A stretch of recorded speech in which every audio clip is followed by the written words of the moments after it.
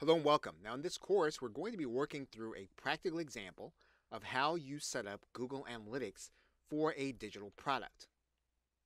So the first thing we're going to do is we're going to talk about some of the data metrics that you can actually view and measure throughout the entire process. We're then going to talk about some of the characteristics of setting up a digital product in order to be measured using Google Analytics. And then we're going to move on to a squeeze page setup. And then we're going to talk about how you measure the results. We're then going to move on to the split testing of a squeeze page setup, and then how to measure the results of your split test. We're then going to move to your sales page setup, and then we're going to talk about how to measure what's on your sales page or the results you're going to get. We're then going to talk about the split testing of that sales page, and then how to measure the results of your split test. We're then going to move on to the upsell page, and then we're going to talk about what to measure when you're talking about your upsell page. And then we're also going to talk about the success page, and we're going to talk about what to measure on that success page. Finally, we're going to talk about basic reports that you can then set up, advanced reports you can set up, and then we're going to talk about some automation that you can set up so that you can determine what is happening on your site. Okay, so with that, thanks, and I will see you in the first video. Hello and welcome. Now in this video, we're going to go a little deeper into the definitions of what you see on the left side menu so that you'll know exactly what you're looking at as you begin to set up your Google Analytics for your sales system. Now, one of the first things you're going to see on the left side menu is going to be the audience, and that's after all of the real-time information. And the audience is who is actually visiting your site and what do you know about them. It also includes the number of views that the content actually gets. So basically, it's everything about who actually is interacting with your site. Now, if you go further, you'll notice that there is a link called acquisition. And acquisition is a term that describes how people are getting to your site. Do they get to your site through being advertised to? Do they come through search? Do they come through social media? Acquisition is all about how someone actually gets to your site. Then there's the behavior tab. The behavior tab is basically describing what users are doing when they're on your site. So how do they get to the pages they get to? How do they behave? How long do they stay? This tells us all about what it is that they're doing. Now, conversions matter if we actually set up goals. If we set up goals where we're trying to track when someone actually completes a task or completes a process on our site, we will then have conversions because we would have designated that ahead of time with Google Analytics. So conversions tells us, are we meeting our goals? Are the visitors actually getting and doing the things that we desire them to do? Now, inside of the audience overview, you're going to notice that there is a segment called New Sessions. And New Sessions is a description of an estimate of the first-time visits for our users. And Google Analytics tracks the percentage of new visitors versus returning visitors. So if we have lots of new traffic to our site, this can be a good thing. But we want a mix of people coming to our site. We want people who are so engaged with our brand, so engaged with our products that they are actually coming back. So we want to measure over time whether or not the number of people that are coming to our site are new versus returning. And then there's the term users. And users indicates someone that has actually visited the site at least one session during the period that we are actually outlining. And what we want to see is we want to see those users converted into customers, but we also want to track over time whether or not that number is rising or falling, and then we'll do more analysis to figure out whether we are converting them or not. Now, these metrics are the beginning point of understanding what you're looking at when you begin to place the code on your websites and you begin to track the activity. Now, in the next video, we'll go further into some of the side menus to describe some of the functions you see inside of Google Analytics. Okay, so with that, thanks, and I will see you in another video. Welcome back. Now we're going to take a look at some other metrics that we should be measuring most of the time when we're looking at our Google Analytics data. And pages per session is an indication of the average number of pages that a person looks at every time that they're on our site. So if we're trying to increase the number of pages, or if we have things for sale on other pages, this is an indication that we are enticing people to take other steps to look at some of our other pages. And if we're not improving, we need to continually make steps to give people links to click, content to view, so that they'll take those other steps to move to our other pages. Now, another section on this particular page, which is the audience overview, is the average session duration. And this is the amount of time that someone spends on all of our site. So it's not just one page, it's the time they spend on multiple pages before they exit out of our site for that session. And again, depending on what our goals are, it could be a goal that we want them to spend time, or it could be that we want them to come and buy and then move on. But we basically have a measure for us to look at to tell, are people staying around our site? Are they looking at other pages? And how much time do they spend on average? Now to look at the other measures, we're actually going to go to the Behavior tab here on the left side menu. We're going to click the Overview. Now page views is just a raw number. It is the number of times someone views a page on our site. If someone views a page more than once in a particular session, then that will count toward page views. So this is a measure, but we have to remember that you could have someone who is actually viewing one page in particular twice. Now, unique page views is different. This actually measures one page view per page per session. So if a user comes back to a particular page over and over again within a session, that will not be counted in this measure. So the unique page views are always going to be smaller than page views, especially if you have viewers who are looking at multiple pages, or they have pages that they're looking at multiple times. Now what we're going to have is we're going to have some data in this area when you're actually collecting. And this will give you those individual pages where people are spending the most time, where you're getting the most page views. And you're going to want to take a look at this number because this will tell you where people are spending their time when they're on our site. Now, there's also a measure in behavior called average time on page. And this number is measured on a page-by-page basis. So again, this is a different measure. And if we want to know if we're keeping people on a particular page, this measure will actually tell us. Of course, then there is the bounce rate. And the bounce rate is basically described as this. A user comes to our site, they land on a page, and then they leave from that very same page. So in other words, they bounced off the page. And so it is an indication that for whatever reason, that person did not stay on that site, or it didn't entice them to go to other pages on our site.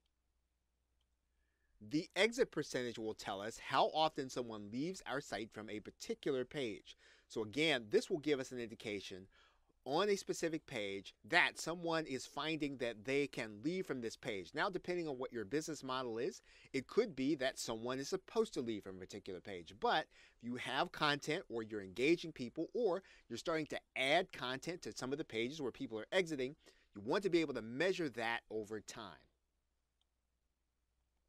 So you now have 14 measures that you can actually use and look at repeatedly. Now, this will not stop you from creating custom reports and looking at more detail, but these 14 things are things that you can keep track of that'll help you to determine what's happening on your site. Okay, so with that, thanks, and I will see you in another video. Hello and welcome. Now in this video, we're going to be discussing setting up your digital product for sale on your website.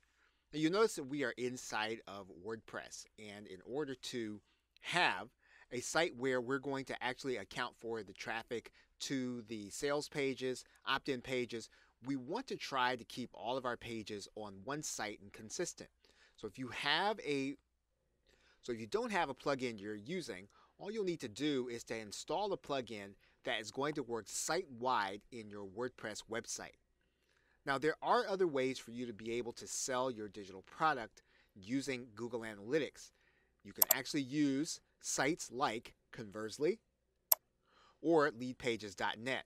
What's important about both of these platforms is that you'll need to go the extra step of associating these platforms with an actual website. That way, you'll be able to track your funnels as well as your traffic. Another way to track the process is to use a page builder like OptimizePress or InstaBuilder that will actually build out your pages within your WordPress website. That way, all you'll really need to do is to place the code at the top of your website, or to use the tracking section, which will allow you to track your pages site-wide. So for the sake of this course, we're going to create pages on one website. We're going to track our Google Analytics site-wide using an analytics and tracking function. We're going to do that inside of OptimizePress. Now, you can actually do this inside of your page builder in the very same way. You want to make sure that your tracking code is tracking site-wide in your page builder for your website. And you will create your pages as you normally would using your page builder, and you will make sure that you are able to get the URLs appropriately. Okay, so with that, thanks, and I will see you in another video. Hello and welcome. Now, in order to set up a squeeze page system, we're going to need to create 3 pages. We're going to need to create an opt-in page, a thank you page, and then a final landing page. The first thing we're going to do is we're going to create a dummy opt-in page, and we're going to just use an existing template, and we're going to create the page. Now, when we create this box, we're going to be required to put a thank you page in here. And that's actually a wise choice, because as soon as the person opts in, what we want to do is we want to encourage them to go and check their email so they can finish the process. So what we're going to do now is we're going to create a thank you page URL. And we'll use an existing template, and then we'll create the page. So we have a check your email now. What we're going to do is we're just going to publish this page. And then we're going to take the URL and we're going to put it back inside of the page that we just looked at. So we're now going to place that thank you page inside of this dialog box so that whenever the person actually makes contact with us, they put their name and email address into our box, then they're going to be shown a page telling them to go and check their email. We're going to go ahead and save this. Now there's one more page that we need to create, and that is the page where they're actually going to get their content. So we're going to create a download page. We're going to use an existing template, and we're going to create our page. And once our download is then ready, we'll set it up on this page. Now once again, we are using OptimizePress for the sake of simplicity. You will use the page builder that you use typically, as long as it is associated with a site-wide Google Analytics code. And so now what we're going to do is we're going to get the URL to this page. Now the reason that this page is important is because the person that's actually opted in will not get access to this page until they've completed the process. So this is where they get the content. This is also where they land when they complete the process. And it's likely that you're only going to land there once. So what we're going to do is we're going to take this URL, and now we are ready then to look to Google Analytics. And we're now going to go to our admin area. We get there, we're going to go to the goals area. And we're now going to define a new goal. And what we're going to do is we're going to create an acquisition goal, which is an account creation goal. And we're now going to click continue. And basically, we're saying that if a person reaches this destination, they will have completed the goal. So we're going to call this goal opt-in. And then we're going to click continue. What we're going to do now is that we're going to actually place this page inside of our Google Analytics so that when the person reaches this page, they will be counted and the goal will have been reached. Now we're not doing value, we're not doing funnel, so now what we can do is we can click save. And so we have now set up our squeeze page system with OptimizePress. Okay, so with that, thanks, and I will see you in another video. Welcome back. Now, in order to measure whether or not we are successful in growing our email list at increasing rates, we're going to take a look at the conversions menu. And where we're going to track our goals, we're going to click Goals, and then we're going to click Overview. Once we get to that page, what you're going to notice is that there are two areas. There is the goal completion location, and this is going to show you where each page resulted in a goal completion. So where someone lands on an opt-in page and then they decide to complete the process, it'll show up in this goal completion location. And you're going to get the statistics on how the page is doing, and you'll be able to watch that page over time. Of course, you'll be able to trace the page and how well it's doing with custom dates. Now, right now, you don't see any data because this is a new goal, but whenever you set your goal and your traffic is running, you'll be able to come back to the overview page of the goals page within the conversions to check the goal completion location to find out how your page is doing. You will find out the total number of opt-ins for the period. You'll find out how many people are leaving the process before they finish the opt-in, and you'll get a goal conversion rate based on the page that they have landed on. Now again, all of this works because we have placed our Google Analytics code at the very top of our website and is tracking our entire site. So any place where the person lands and ends up completing the goal, it's actually going to track that and place it here inside of Google Analytics. Okay, so with that, thanks, and I will see you in another video. Hello and welcome. What we're going to do in this video is we're going to set up for a split test of the squeeze page. And in order to do that, we're going to come to our home page, and we're going to come to the Behavior tab, and you're going to see that there's a link there called Experiments. Now, one thing you're going to note is that there is a new plugin called Google Optimize. Now, this is fairly intricate to install, and as of the recording of this video, creating experiments is still available. However, Google does say that the analytics content experiments will be depreciated, which means they will not be supported. For now, we can actually create an experiment very simply by using this button. We're going to give this test a title, and we're going to select a metric, and the metric is going to be obviously our goal. And we're going to determine the percentage of traffic to be sent to the experiment. So we're going to consider sending 50% of the traffic to our experiment. We do want to be notified of any important changes. And now we're going to click Next Step. So what we're going to do here is we're going to first place the web page that we are actually sending traffic to for the opt-in. And then we're going to create a variant page, which is the one that we are comparing to. So we'll need to have created a second opt-in page that's going to be directing people to the same location.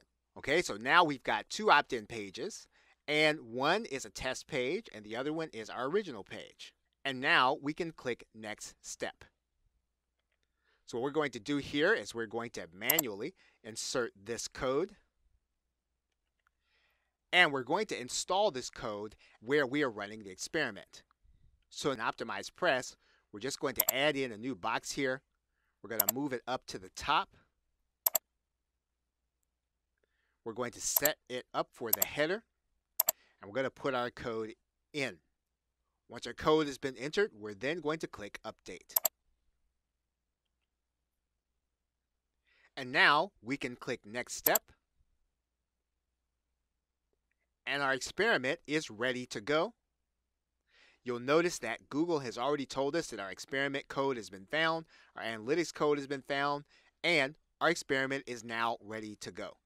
When we click Start Experiment, we can then start sending traffic to start measuring whether or not one opt-in page is going to do better than another. So with that, thanks, and I will see you in another video. Hello and welcome. Now in this video, we are going to measure the results of the split test. And we do that by going to the home page, and then by going to the Behavior tab, scrolling down to find the experiments, clicking that link. And what you're going to notice is that your experiments will be running in this area. You'll then want to click on the experiment that you want the results for. And then you're going to get page-specific information about this test. all of your information is going to show up in this area, including the conversion rate. You do have the option of exporting this content to a PDF if you need to report to someone, a client or a customer. So basically the bottom panel is going to show you the variant and how it's performing, how it's converting, and whether or not it is likely to outperform the original page. So you'll have information at a glance as to how well your page is doing and whether or not you should make changes. Okay, so with that, thanks, and I will see you in another video. Hello and welcome. Now in this video, we are going to set up a sales page so that we can track the results on Google Analytics. So we're going to go to the page area and create a new page. And we're just going to create a test sales page. And we're just going to publish and save this page. So our sales page is now ready. We also need a thank you page that also will serve as a download page. So we're going to go ahead and create that page also. Now, one thing to note about a sales page, much depends on your checkout process. So for example, if your checkout process takes someone to a thank you page first, and they're actually going to get a download page by email, you'll want to take note of that. If they're going to be sent to a download page, and that's the only page that they're going to be sent to, you're going to want to take note of that before you actually start looking at how to structure your Google Analytics. So now that we have our sales pages in place, we're going to go to the goals section, and we're going to create a new goal. And we're going to work with the existing template that someone makes a payment as the goal. We're going to click continue, and then we're going to give this goal a name, and we're going to make this a destination goal. We're going to click continue, and now we're going to put in the web page URL of the one landing page that people have to go to. So in this particular case, you're going to want to take note of, again, whether or not the checkout process takes them to the download page or the thank you page. So whichever one is most relevant, you want to put that one in this goal area. Once you've done that, you're going to click save. And now you actually have your second goal available, which is sales made. Okay, so with that, thanks, and I will see you in another video. Now, before we talk about measurement of your sales page activity on Google Analytics, we are going to want to go back into our sales made, and we're going to want to edit the goal details. Now, one of the things that you'll notice here is that we can actually set a value to being able to come to this download page. Now, in some cases, you'll have to be careful with this. It may or may not be fully accurate if, for some reason, someone comes to the page and they are actually double counted. However, what we're going to do is we're actually going to set this value at the price that we're actually going to be charging for this product. And then we're going to click save. And this is actually going to help us to measure as we look at data. So to measure, we're going to go to the home page, and we're then going to go to the conversions tab. When we go to the conversions tab, we're actually going to click goals, and then we're going to click goal overview. And what you'll notice is that all of the goals are being linked together. So what we're going to do is we're actually going to set this so that we can look at just the sales made. And then you'll notice that we have a set of statistics that only reflect our sales process. So the path from the sales page to the thank you page is actually going to be in this area, the goal completion location. We also have sales made, which is a raw amount. We have the dollar amount. We have the conversion rate, and then we have the number of people who abandoned the sales page before they actually made it to make a purchase. So all of this information is going to be relevant for us as we analyze what's happening with our sales page and the path to actually making a purchase. Okay, so with that, thanks, and I will see you in another video. Hello and welcome. Now in this video, we are going to set up a split test for our sales page. And in order to do that, we are going to go to our home page. And when we get there, we're going to go to the Behavior tab. We're going to scroll down, and then we're going to click Experiments. Now we are going to use the Create Experiment button, and we'll click this and open it. And we're going to give our experiment a name. We're going to select our goal, and our goal is going to be sales made. And then we're going to determine how much traffic is going to go to the experiment page, and we're going to make that 50%. We're going to turn on the email notification for important changes. And in this particular case, we're going to take a look at the advanced options. Now what we want is we want the traffic to be distributed evenly. So if there are 2 visitors for the original page, we want 2 for the variant. What happens if you don't click this is the traffic is determined dynamically. So we're actually going to turn this on. We're also going to set a minimum amount of time for the experiment to run. We're actually going to set it for 3 days. Now, when you set a confidence threshold, the higher you set the threshold, the more confident you can be in the result. If we were to take this drop-down menu and we were to set this at 99.5, this is what we would need in terms of confidence before Google Analytics declared that there was a definite winner in terms of which sales page is converting better. So once you have those things, you can then click Next Step. So now we're going to configure our experiment, and we're going to put the original sales page in one of the dialog boxes, and we're going to put the variant in the other dialog box. Now if we like, we can actually rename these internally for our purposes. What we're going to do now is we're going to click Next Step. So now Google Analytics is going to give us a code that we are to insert manually. So we're going to copy this entire code, and we're going to put this in the header tag of the original page. And so we're going to place the code in the header tag, and then we're going to click Update. We're then going to publish the page. And now our page is then ready in order to conduct the experiment. So we're now going to go back to Google Analytics. And we're then going to click Next Step. Once our code then says Validate, we can then click Start Experiment. And then Google will tell us that our experiment has then launched. Okay, so with that, thanks, and I will see you in another video. Hello and welcome. Now in this video, we are going to track and analyze the data from our split test of the sales page. In order to do that, we are actually going to go to the home page. We're then going to go to the Behavior tab, and then we're going to go to the Experiment section. We get to the Experiment section, you're actually going to see that there is a sales page test. You're going to click inside of that test, and you should start to see some things that are familiar based on what we did with the experiment of the squeeze page.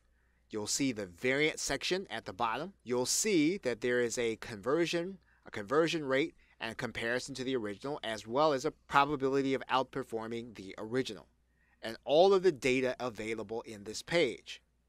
You'll also see that you can actually export your data into a PDF, and that you have control over the experiment on this page. Now, of course, it's important that we monitor the experiment, but we did set up a fail-safe in that we are going to be emailed if there are going to be any major changes in what happens with this data. Okay, so with that, thanks, and I will see you in another video. Hello and welcome. Now in this video, we are going to set up an upsell on Google Analytics. And so what we're going to do is we're actually going to create another sales page and another download page. And in order to expedite things, we're just going to clone 2 pages and call them upsell sales page and upsell download page. So we now have an upsell page and we now have an upsell sales page. So now we're going to go to Google Analytics. Now the first thing we're going to do is to reconfigure our goal. So we're going to go into the admin area, and we're going to go into the goal area. And now what we're going to do is click New Goal. Now we are still going to go with the pre-made template of making a payment, and then we're going to click Continue. And what we're going to do is we're just going to call this an upsell, and we're going to create a new destination. And then we'll click continue. We're now going to write in our new download page. We're going to write in a value. And this time we are actually going to turn on the funnel for our goal. So we're now going to write in the required steps for the goal. And we'll determine which of the steps are going to be required. We'll consider that the intermediate step, or the upsell sales page, is going to be a required step, and then on to the upsell download page. We have everything in our funnel. We're then going to click Save. So we have now set up our upsell page for Google Analytics. Now in the next video, we'll take a look at how you're going to measure performance of this funnel. Okay, so with that, thanks, and I will see you in another video. Welcome back.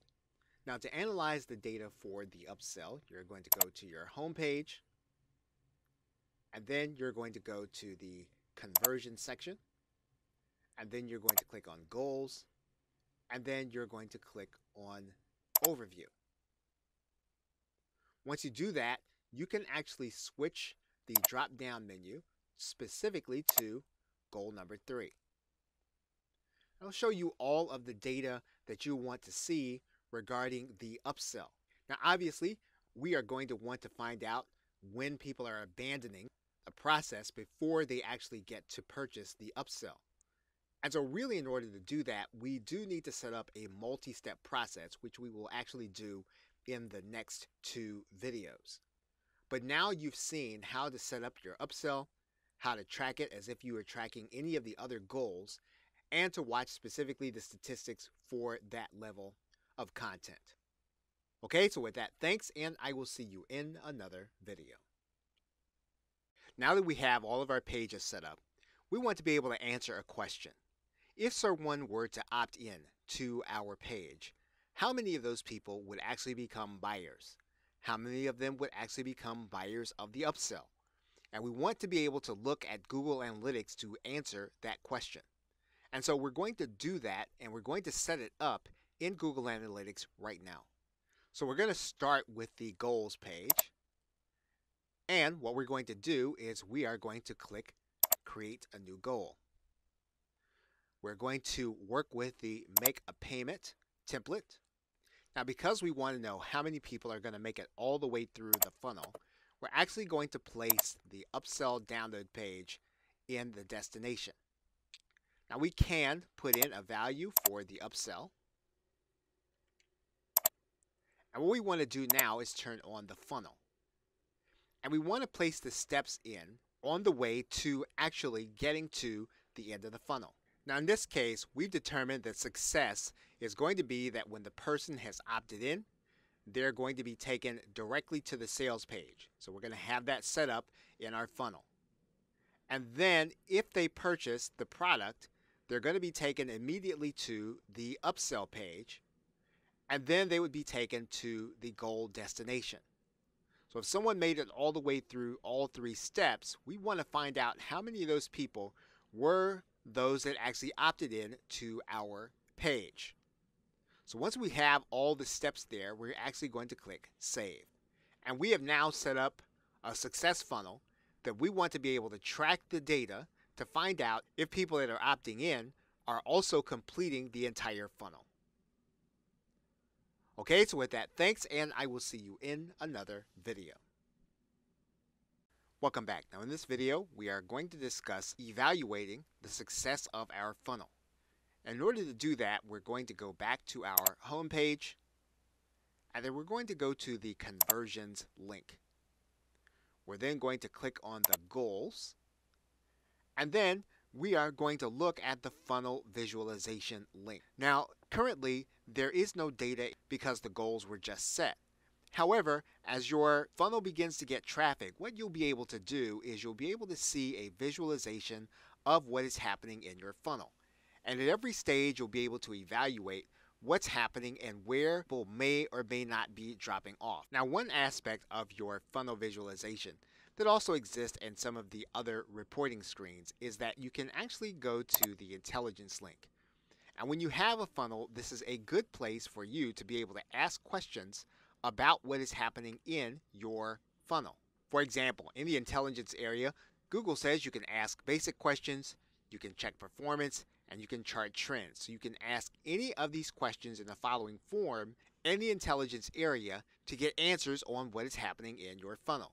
Now, at any point in time, if you want to find out what is happening with any of the other goals, all you'll need to do is to hit this drop down arrow, and you'll be able to look at exact data on the opt-in level as well as the sales made level. So basically, in order to make sense of the goal funnel, you'll need to decide on what success looks like for reaching the end of the funnel. If you determine that it is reaching the first download page, you'll need to designate that as your goal. If you determine it's reaching the second download page, you'll need to use that as your goal. But again, you'll be able to visualize where people are making decisions so that you will be able to make changes that fit your business. Okay, so with that, thanks, and I will see you in another video. Now, once you have defined your funnel, you will then want to set up some basic reports to make it easy for you to get the information that you want when you want it. And so to do that, we're actually going to go to the customization link, and we're going to go to the custom reports. And we're going to set up some basic reports to get information on our goals. To do that, we're going to click New Custom Report. We're going to give our report a title. We do that, we're just going to have one report tab, and we're going to use the Explorer type report. Now we are going to add several metrics. Now we're going to call this metric group our goals group. And then we're going to add metrics. And we're going to add in our goal conversion. We'll scroll down. And what we want to know is whether or not we're reaching our value. So we'll determine this by doing our upsell. We can come back.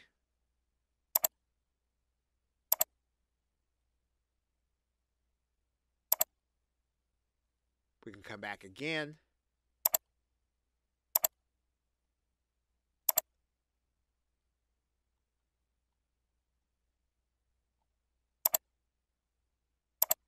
And we can continue to add metrics to add to our basic report. Now, once we have all the information that we're going to want in our report, we'll need to add a dimension. And typically, one of the easiest dimensions to add, along with any goal-related report, will be the date. So if you go to the Time menu and you pick the date, you'll then have a complete report. If you were to try to add something without having a dimension, what would happen is that Google would tell you that you still need to have at least one dimension. So we're going to add in the dimension of time. And we'll also do a date index. Now, once you do that, you are then going to determine which view or account you want to look at. We're going to look at one account, and it is the one that's already selected. So we're going to have one view selected, and then we're going to click Save. Now that's going to bring us to a page that actually brings up our report. Now if we want to save that report, what we're going to do is we're going to click Save. Now when we save this report, that means we'll be able to come back and reuse it when we come back to the site, while changing the date parameters to give us the information that we want. So we're going to go ahead and click OK, and we should now have a basic saved report. And in order to check that, what we're going to do is we're going to click the Save Reports link. And you'll see now that we have our Are We Hitting Our Numbers daily report. So if we want to view it, we can just view it, and we can bring it back on our dashboard in this way. So that's how you would create a basic report in order to show the information, save that report so that you'll be able to reuse it any particular day and get the information that you want. Okay, so with that, thanks, and I will see you in another video. Hello and welcome. Now in this video, we are going to do a few more reports, but we're going to do some more advanced reports. And to do that, we're actually going to import some from the Solutions Gallery. And we are now inside of our custom report area. So we're going to click Import from Gallery. What will happen is the gallery will open up into a window. And what we can do is we can actually search the gallery for some of the reports that we may want based on parameters that we place in. Or we can actually import some of the more popular reporting. And so in this particular case, we see that there are 3 very popular reports: Occam's Razor, New Google Analytics User Starter Bundle, and Content Analysis Dashboard. So we're going to import the first of these. And then we're going to select the view. And in this particular case, we are going to stick with the search traffic and all traffic sources, as well as the digital dashboard. Now we're going to click Create. And so now we can actually look at some of the reports that we have here. In particular, we can start by looking at search traffic. So as you can see here, what will happen is that when we look at these reports, the dashboard will open up and we can decide whether or not we want to create a saved report with this information or not. For example, we may look at an all traffic report that's telling us where all of our traffic is coming from. Once again, this may be a report that we want to save, so we might go ahead and click Save and then click OK. That means then that this report is going to be reusable anytime we want to get it in our Save Reports area. We can go back to the gallery and we can import the starter bundle, or we can actually input any other report that we want. For example, here's one: visit and goal conversion by traffic source. And so we can import this report. Now again, here's another report that we might save that tells us how we're acquiring our traffic. And of course, we can change the date if we need to, or even the way that it's rendered by week or month. And what we're going to do is we're going to save this report also. So one of the ways that you work with advanced reports is that you can import them into your data, run the report, and save it and use it as your saved report. Okay, so with that, thanks, and I will see you in another video. Hello and welcome. Now, Google Analytics no longer sends out custom reports automatically. And so you'll need to find other ways to monitor what's happening in your online properties. However, there are custom alerts, and custom alerts will give you the opportunity to get an email or text message telling you when certain events have happened in your online web properties. Now, what you'll want to do is you'll want to go to the customization area, and then you'll want to click Custom Alerts. Then you'll click Manage Custom Alerts. Then you'll click New Alert. Now, of course, you are going to pick a new alert for the particular web property that you're working with.